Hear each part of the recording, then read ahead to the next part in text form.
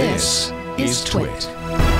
We welcome to the show Mr. Roy Pereira. He is the CEO of Zoom, the author of The Future of Work. Will AI and Analytics be keys to killing time wasters and boosting productivity in the global workspace? Mr. Pereira, thank you very much for joining us on This Week in Enterprise Tech. Hey, thank you very much. Glad to be here. Now, this book that you've written, The Future of Work, Will AI be and Analytics be the key to killing time wasters? It points to something that I think we're seeing more and more in the enterprise today, and that is using machine learning, deep learning, to look at where you can improve efficiencies. Can you tell me a little bit about what your work found? Sure. So automation and AI, or machine learning, as you mentioned, are critical pieces to increasing productivity within the workforce. We found that as supporting staff is removed from modern enterprises, it's replaced with applications that can help employees do their day-to-day jobs.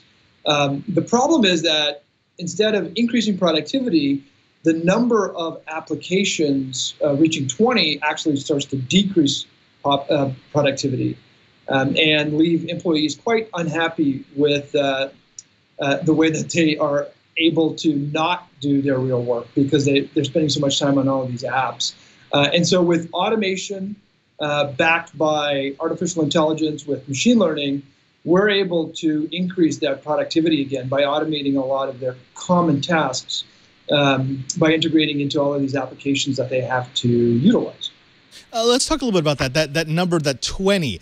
Is there something magical about that number of applications? Is it okay at 18 and at 22 it's a disaster, or how do you chart that? Certainly not. The 20 is actually an average number of applications that most employees at knowledge-based enterprises have to use, and they're given logins by their IT department or by their HR department to go and log in. And it almost seems like no one is really looking at the total amount of time required to log in and to do little things at all of these applications.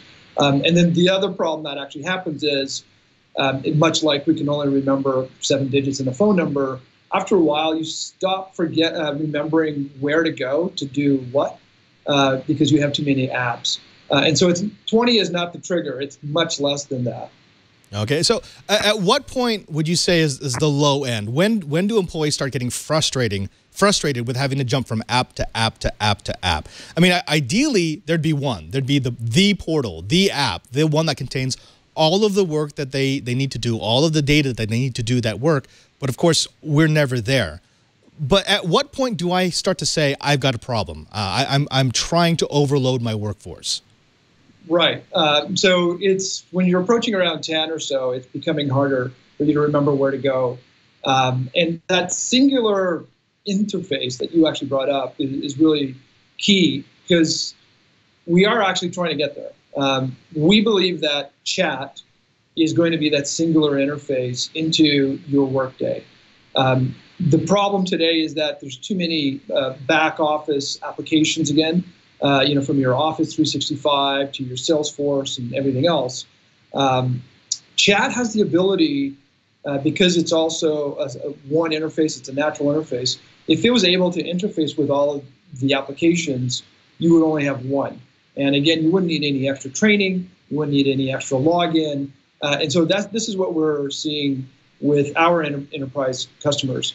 The other bit about chat is that if you talk to anyone under 35, that's really all they want to do is actually be on chat, not bring in another application or even go on a website. So we believe that that's actually the next user interface of choice in the enterprise.